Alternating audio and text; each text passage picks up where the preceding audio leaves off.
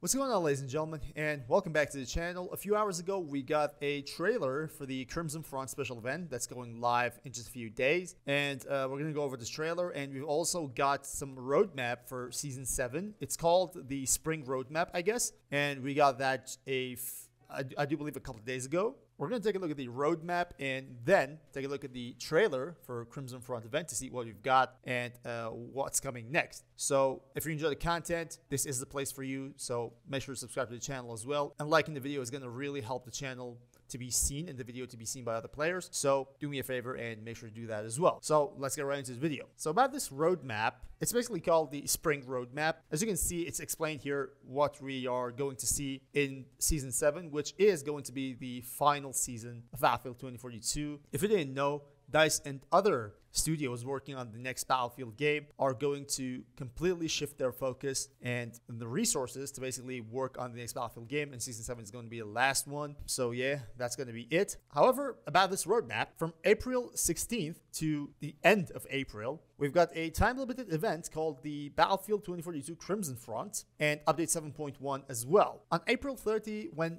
the Crimson Front event basically comes to an end, the stadium map will be released. In mid-May, without any exact date, we're going to have Update 7.2, and we will get the XFAT for Draugr, the Stealth Bomber, and the DFR Strife, which is the new LMG. From May to June, there will be another time-limited event called Battlefield 2042 Future Strike. Some people are trying to connect this with Battlefield 2142, but I'm just not sure about that. We're basically going to wait to see some more details about this one. But yeah, this is about the roadmap. But let's jump right into the trailer and see what we've got.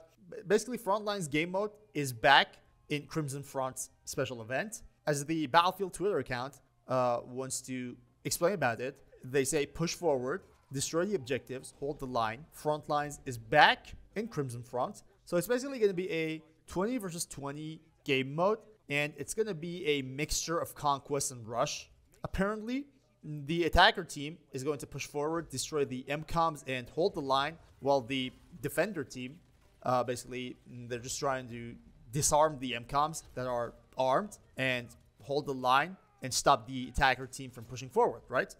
So yeah, that's going to be the whole idea. Haven, Redacted, Discarded, and Reclaimed are going to be the 4 maps that will basically host this game mode. And ground warfare is what they are basically focusing on. I do believe the air vehicles are going to be out of the equation, but we're going to have some tanks and probably rams as well. So that's about the ground warfare thing. Now, there will be some earnable rewards here.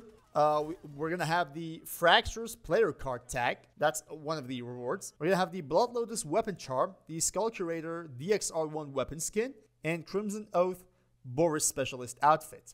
Those are going to be the rewards. Now, as I said, the event is going to be live from April 16th to the end of April.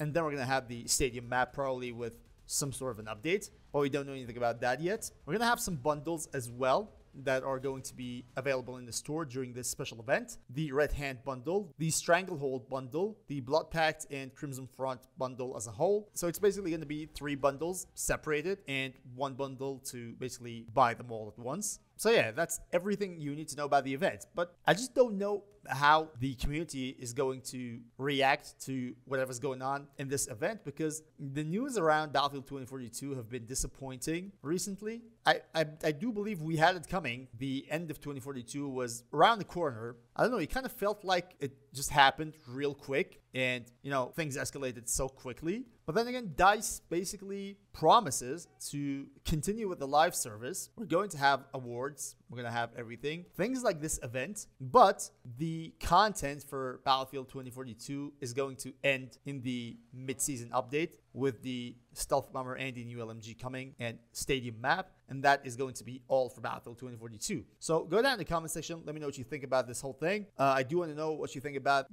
basically the end of 2042 with Season 7, or basically what you think about this new event. Are you excited for this event, or is it just going to be another event and you're going to play a few rounds and then basically go back to Conquest, which is the case for myself. Most of the special events in 2042 are actually the same for me. I just go in, play for rewards, literally to make YouTube videos if I do, and just get the hell out, go back to Conquest. That's basically my experience with 2042 events.